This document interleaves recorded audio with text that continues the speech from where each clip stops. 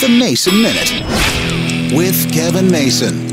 This time of year, I have difficulty going to sleep, and it's because of time change. My hours are so messed up because I work so late into the night that when the clock moves, when it springs forward, I seem to be going to bed later and later. I don't know what the problem is. I don't know why. But the one thing I found to help put me to sleep even when I don't want to is I sit down with my headphones and I listen to podcast. But it's got to be a music-based podcast. And I don't mean playing music. I mean people talking about music. There's something about the people who talk about rock and roll, who talk about country music, who talk about music in general, when they talk to musicians, that'll put me to sleep. I can't fall asleep to music because, well, back in radio, I used to hear music all the time, whether it was there or not. You're always listening for the dead space, so you never really fell asleep to it. But when people talk about rock music, I can fall asleep all the time. I've fallen asleep to a couple of XM-based podcasts. I've fallen asleep to rock musicians talking about their greatest albums, and it's almost like counting sheep. I don't know what it is about people talking about their musical craft that makes me want to fall asleep, but I'll take it this time of year.